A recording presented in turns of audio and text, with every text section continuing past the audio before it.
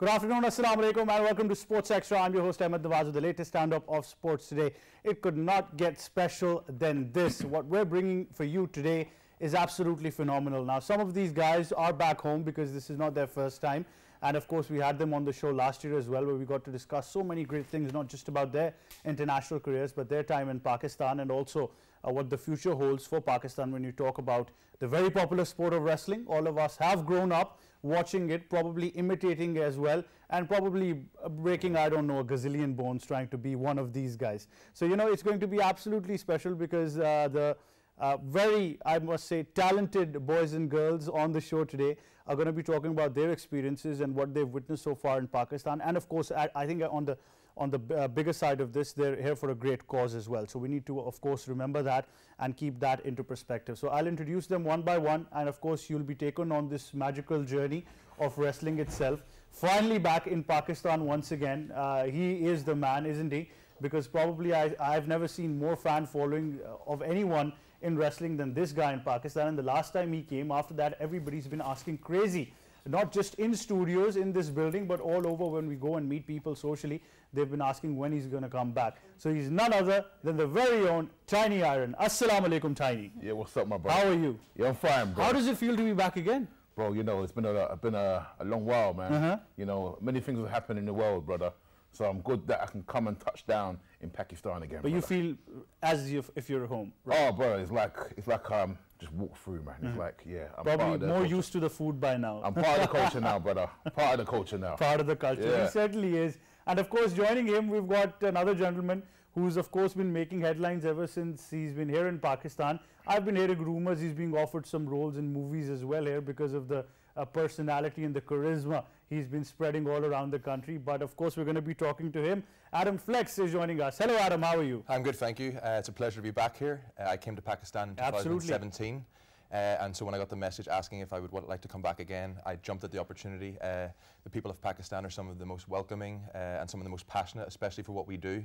They give off great energy, which as a performer, as a wrestler, you need that to feed off, to give you that sort of atmosphere, you know, to perform at your best. So I just want to say thank you to the people of Pakistan for always bringing incredible energy whenever we're here. Well, thank you to you for coming. And of course, I think to all you fans, I think this is what you've been waiting for.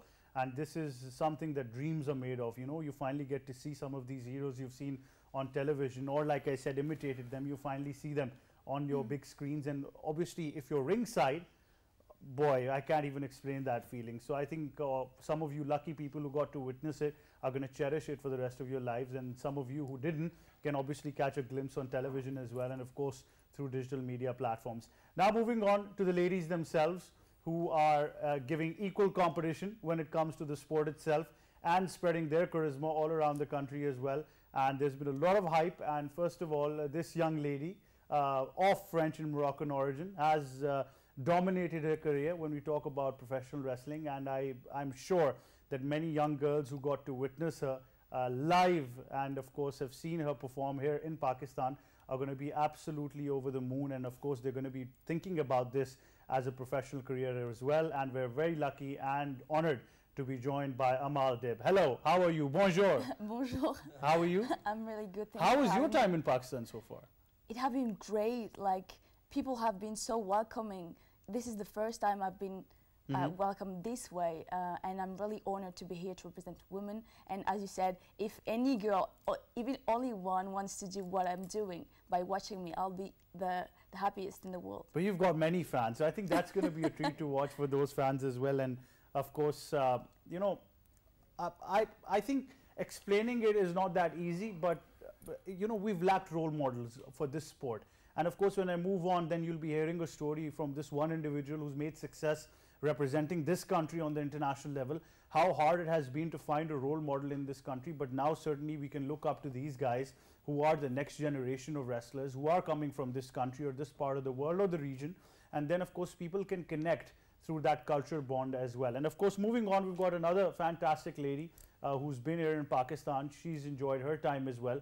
We're going to be talking to her as well, and of course knowing her professional career, where did it all start? Because you need that spark in life, right? So you got to think, okay, I could have been this, I could have been that, but boy, I'm a wrestler now. So why was I a wrestler? Where did this career all start from? I think these things, of course, become very, very important. So we've been joined by none other than Miss May. Hello, how are you? Hi, thank you so much for having me. How have you been feeling whilst you've been in Pakistan, and what's the response of the crowd you've witnessed? Oh, it's been amazing. So I've actually wrestled across North America and Europe, and I've never experienced anything like Pakistan. It's my first time.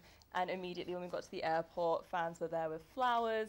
Everyone has been so warm and welcoming. And we had a press conference a couple of days ago and we got to make our entrances. And the atmosphere was just electric. It's everything you dream about as a wrestler, and it just made me feel so special and so excited. So I'm really, really happy to be here. But Mariah, how does it feel when you get to inspire this next generation of young girls and boys to actually take this up as a professional sport? It's a very special feeling because you talked a little bit just then about why we get into wrestling, and it's a lot of different reasons for different people, but for me, I always loved it as a child. There were certain women I looked up to and I wanted to literally be just like them, and so to know that there's a little girl in the audience that's smiling away thinking that could be me one day after shows when they come up to you and they want to just, you're their hero.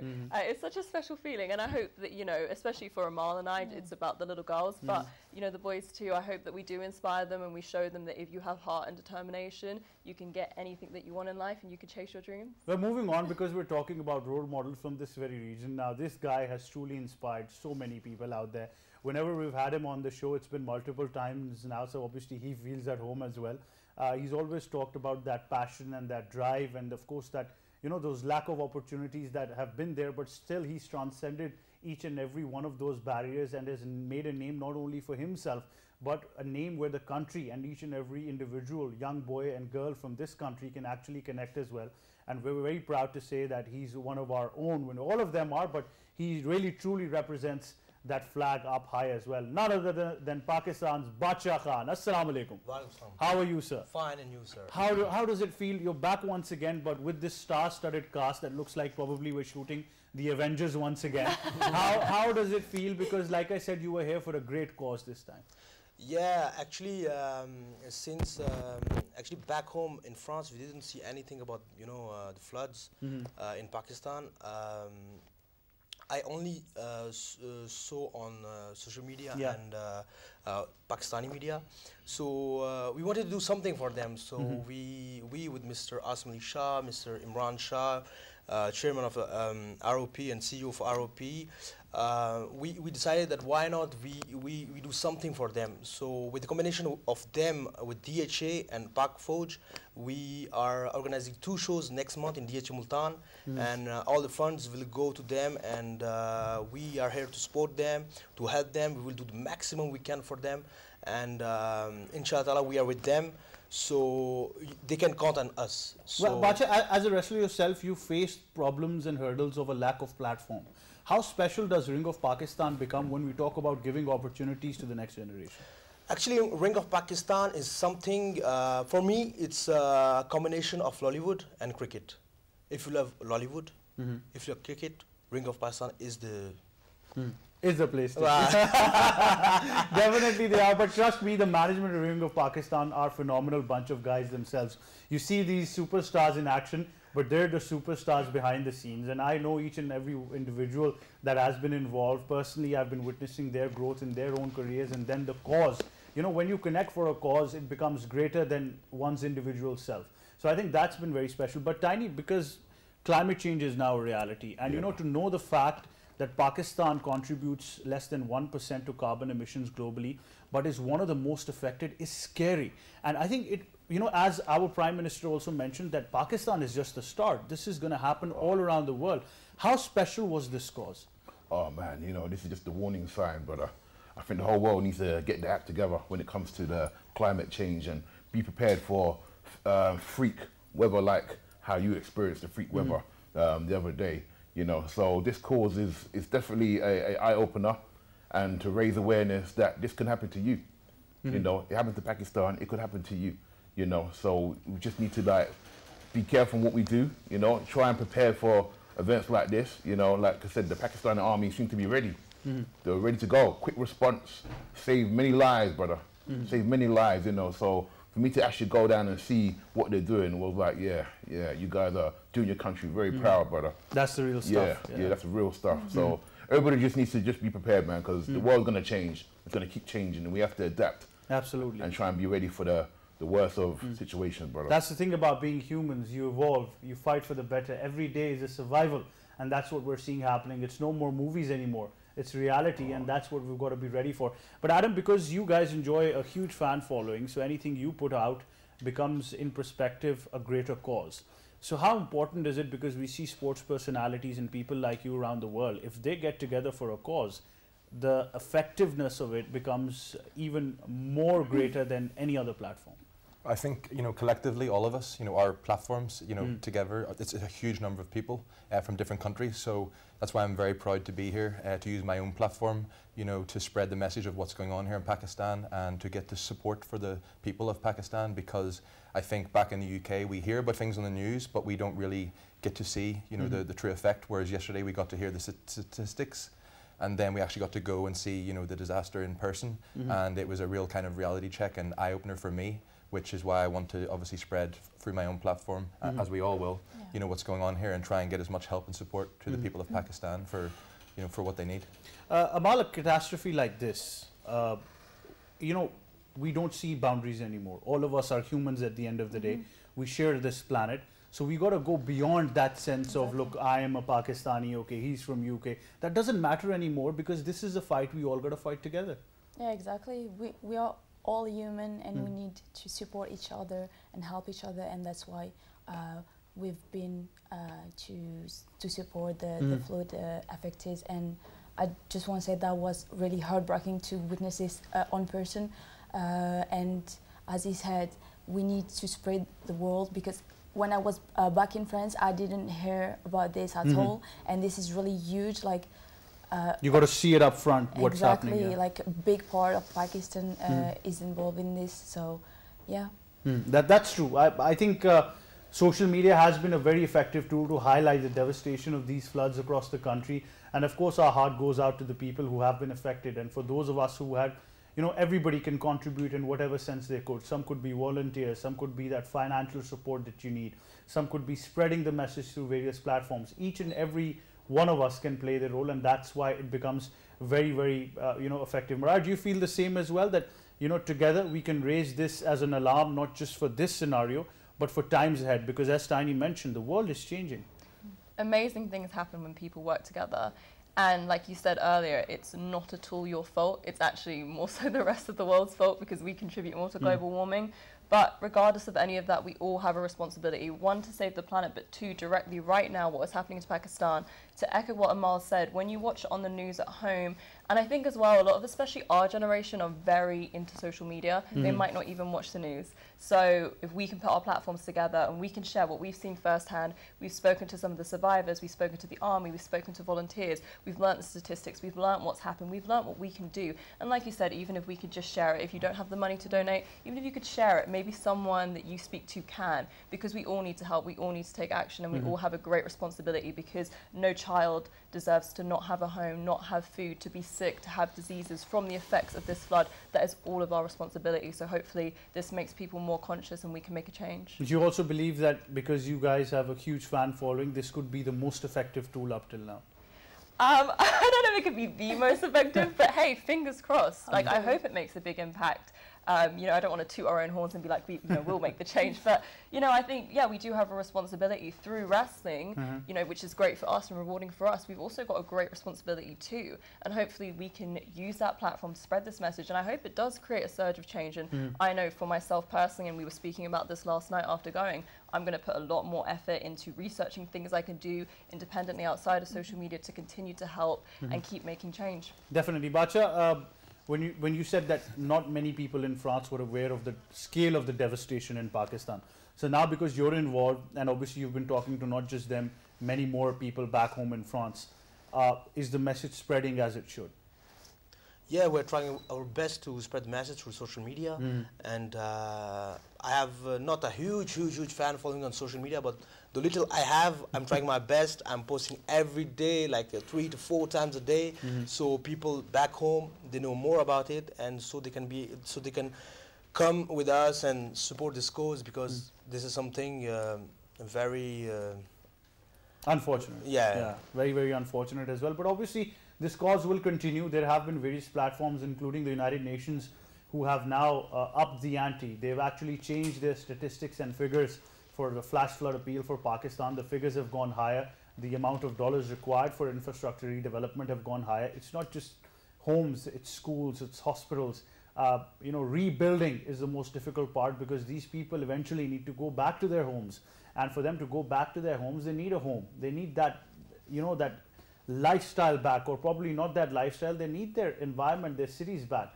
And that's why the scale of the devastation, we say, is so huge that it needs to be adjusted. And that's why I think at this time, we of course are thankful to the Ring of Pakistan for actually giving us this opportunity to have these superheroes making a difference as well, alongside all of us as well. And that's why it becomes very, very important. And of course, we talk about this on a global stage as well. But Tiny, now of course, that is the most serious part of the discussion. But then of course, there's that lighter part as well. And I see that after a year as well, the bling has not lost its touch.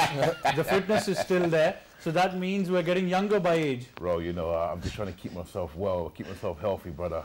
You know, keep myself trim, keep myself ready to go. Don't know when that phone's gonna ring, brother. Where I have to make that flight, come down, you know, and show myself to the world, you know, show myself to the Pakistani people, wherever I'm booked in the world, you know. So I'm always on point, always looking sharp, ready for that call, brother. Well, how do you keep these things shiny as ever? Because that's got to be the most difficult part about being Tiny. Brother, I think the studio lights help. So you know, one thing is absolutely crazy, that Tiny still manages to keep all of that aggression and humor together, which is, I think, the most difficult part of being a wrestler in your life, that you've got to balance this out. But you know, you got to love it, because that's how his personality is, and that's how he's spreading the message. But Adam, is it the same? Because when the phone rings, you know, it's like a superhero's wearing his cape, and you got to be all ready and then on the next flight. I'm trying to look like Tiny, you know what I mean? But I can't eat as much as he does. But yeah, you know, for me personally, I always try and you know, stay in top shape. I don't think people understand really how much goes into being a professional wrestler. You know, it's a 24/7 thing. It's 365. There's other sports, there's off seasons where you have time to recover. Whereas with wrestling, if you want to do it at the top and at the top level, it's every day. So you've got to live and breathe it, and you know, that's what I'm so passionate about, and it's what I love and enjoy doing. So I think that's the most critical part, because all of us see that entertainment. Most of us don't see scenes that are of course on the back end, and of course you got to think about Amal, injuries, recovering from those injuries, and then of course that mental toll of being a wrestler as well. Yeah, exactly. Like we say, if you stay ready, you don't have to get ready, right? So whenever the opportunities knock on your door, you have to be there and get it. So yeah, we train every day. It's a full-time job. You think about it every day as well. Like all you do is thinking, eating, wrestling, beating someone up. Exactly. So yeah. So how important does the diet routine come in between that? That's very important, isn't it? It is really important. I think it's more important than like even going to the gym, because if you go to the gym and then you don't diet, you cannot. You can mess up. You can mess up. But I think talking about balancing eating, your role model should be Tiny Iron, because he's the one who's balancing it out right now. He's been keeping it on a pressure note, you know, eating all he can, but at the same time staying in shape. I think that's the bling. That's the real bling and the secret that he's got. But Mariah, of course, career itself, how did it all spark? When was the time when you learned that, okay, I'm going to be a professional wrestler? So I've always wanted to be a wrestler since I was like a little kid. And I feel like the older I got, you know, going through school, they're like, no, but you need to pick something, you know, like maybe a teacher or a doctor. And I was like, wrestling. And then when I finished school, I'm an actress as well, so I actually did a TV show and I was doing theatre, but I just had this itch, like I was missing something, you know, beating someone up. And I actually found a local school. I went down, and the rest is history. And we talk about balance. At that time, I was working a full-time office job, going to the gym every day, working a weekend job, and training until I could actually become... Talk about multi-careers. Yeah. And until I could actually, you know, fully become a superhero and become a full-time wrestler. And yeah, like Amal says, it's always on your mind. There's always something you can be working on, and it's just very exciting, yeah. But it's good that rather than slamming someone on the table of the office, you took it to the ring. So I can't say I've never done that. that would have been fun if we would have been able to probably get some CCTV footage out from my days in the office. That would have been great as well. But Bacha, how's the training routine now? Of course, injuries are part of this, but it's a 24/7 job. Yeah, you have to stay in shape 365 days a year, because you can be booked any day, any time. So you have to be, because me, I got injured 3 years ago. My PCL got damaged. I got a neck injury. My back is like this. People's back is like this. Normal person. Mine is like this. No. So when I walk, I'm like this. I feel like I'm 60, 70 years old already, but I'm just not 29. So it's a very difficult job. You have to be passionate. You have to have the heart with that. And well, since 3 years I didn't wrestle. I was like, I take a break, 3 years, blah, blah, blah. To recover. Yeah, to recover. But I got a call, bro, we need you in Pakistan. Ring of Pakistan is back. We need the Bacha and stuff. And then I was like, yeah, man, Tiny is here, so I have to be here, man. But you are the king, and you know the subjects need the king. Anyway. Yeah, but the king has to face the other king over there, the big guy over there. The real king. Yeah, the real king, yeah. I was going to say the real king, but you know, I'm actually astonished when Bacha talks about his back being like this, because I'm 29, but my back's like this. So I'm glad I don't have those problems. But Tiny, when we recall this illustrious career, there are ups and downs and hurdles, and you know, there are good days and then there are bad days. Yeah. What's been the biggest challenge? Oh, trying to mix wrestling with family life, you know. Oh, yeah. Yeah, because you're always away from home, you know, so you don't really get to see your little ones grow, you know, and you always have to leave them behind, and you feel a bit guilty. But, you know, when my little daughter watches me on TV all the time, so she's like, wow, at least my daddy is in the box, you know. So when she goes to school, yeah, my daddy's in that box. In the box. Yeah, that's me. Yeah. You know, so I'm doing a good cause, you know, I'm just trying to do the best thing can in life, you know, brother, you know. This is my dream, bro. You know, I have to live my dream, man. We only get one life, one shot at it, brother. So I have to do what I have to do, bro. So do we see a next generation of tiny wrestlers? Oh yes, of course. Not just daddy in the box. No. Yeah. That ain't about to be the next cue of them coming through, brother, man. Well, you know, at least they get to inherit all of this bling and bring it out as well. So that's one thing to be proud of. But why shouldn't you be? I think if... but at the same time, Adam, it becomes important because you need supportive families. It can't happen without that. So they've got a role to play as well as far as you do. Yeah, so when I said to my mum that I wanted to be a professional wrestler, she initially was maybe a little bit like, really, you know, is this really a career that you can, but I think she saw that it was what I was passionate about and what I really wanted to do. And I think as a supportive parent, that is what you want for your children. You want them to pursue their passions. So I think, you know, for the first year or so, she was a little bit like, you know, you may have to consider other career options, but then she saw that it became my full-time job and I was getting a lot of exposure, and then wrestling in England and other places, coming to Pakistan, and I think she started to take it more seriously then, and she then did admit that she always believed in me from the start, but she just kind of was waiting to see if it's what I really wanted to do. But I think that's, you know, I didn't think it was possible, because being in Ireland, I never really saw anyone going to a big wrestling company, but then I saw Sheamus, for example, going to WWE, and it kind of opened my eyes that, okay, people from different places. I always thought you had to be from America to make it in wrestling, but then I got to see that people from different countries could make it, and that's what then gave me the passion to start my training, and I've never looked back ever since. But that's a very important point that you mentioned, that because you had one role model in Sheamus, imagine that any other guy, for example, like you from Ireland, could inspire probably the next generation of people who can connect that Ireland can make it on the big stage as well. And that's something that I take pride in, is, you know, you never know who's watching your matches, or I wrestle quite a lot in front of young children and families at holiday camps back in the UK, and, you know, that you see the sort of excitement and amazement in their eyes, and you meet them after when you're signing their autographs, and they say, you know, I want to be a wrestler like you, and when I grew up. So when I tell them, you know, if it's what you want to do, then, you know, just focus on it, and you can make anything happen if it's what you really want to do. So how's the response in Ireland?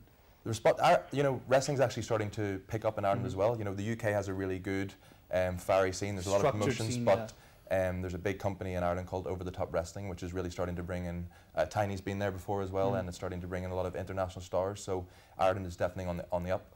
That's great to see. I think when you talk about the development and the evolution of wrestling spreading to all of these regions, I think it's absolutely phenomenal, and that's what these heroes are all about. So Amal, when did you figure out that, okay, I'm going to wrestle? So when I was younger, my father used to watch wrestling all the time. He was a huge fan. So I started watching with him, and I fell in love with him with wrestling, and I just told him that I want to be a professional wrestler.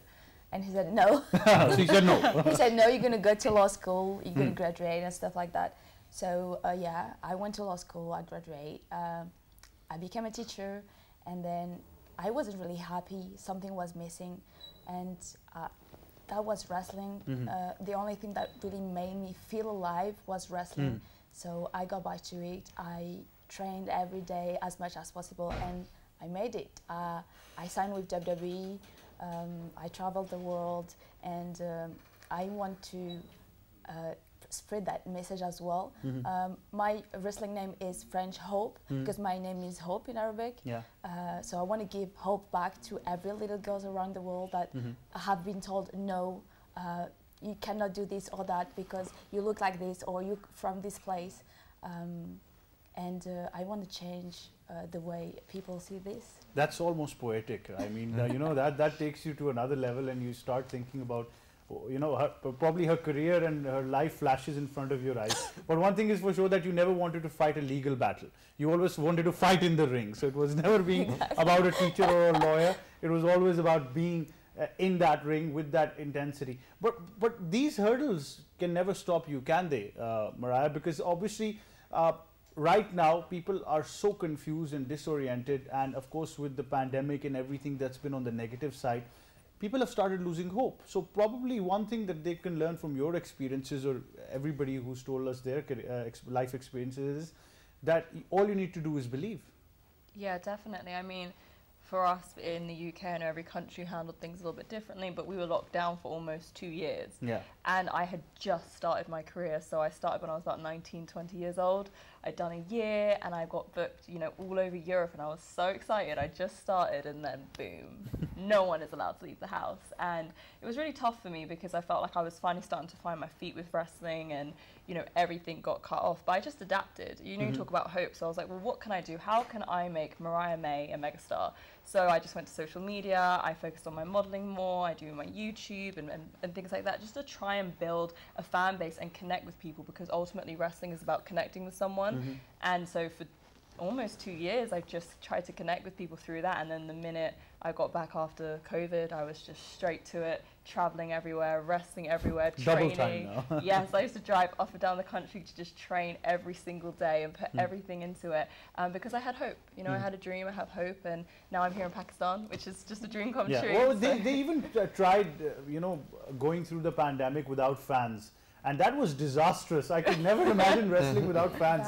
Having cardboards in the stands, I mean, are you serious? Is that really happening? So I'm glad that those days are over. We're finally back to contact sports.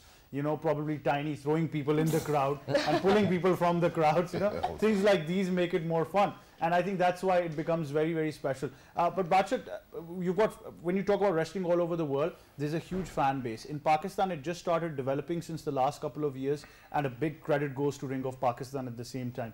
But now, do you see that fan base building up where people after every event are very eager to have the next one? Yeah, because first time we did shows in 2017, we had like 2,000 people.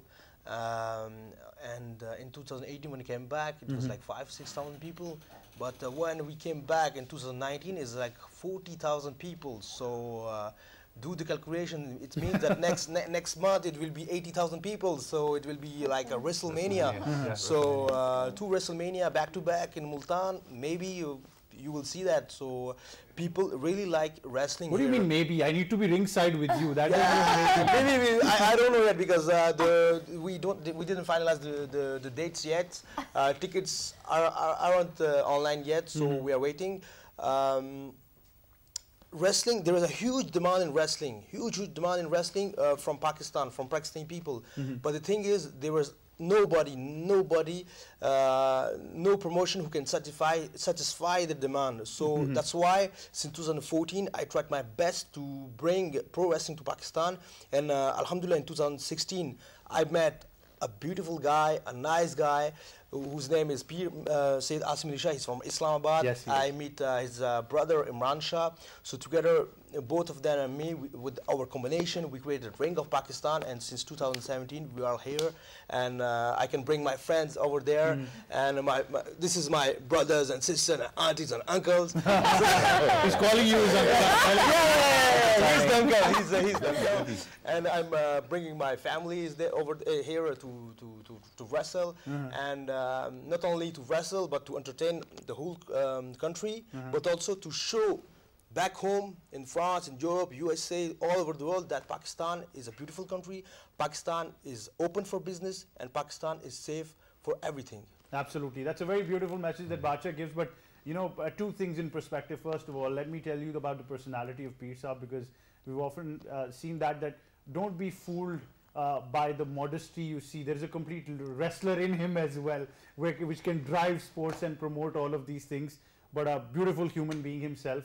And when you talk about the entire family, the cause is always Pakistan first. So I think that's what I love about this family, that dedication, honesty and patriotism will always be there for Pakistan. And that's how some of these families are the reason why this great country still stands and progresses even after every difficulty that is thrown at our people and at our country. So we owe a big deal to Peer Saab's family, and of course in the Ring of Pakistan and their management in general. But Tiny, I'll take final messages, but before that I do want to mention that he called you an uncle, but uncle can give a spanking anytime.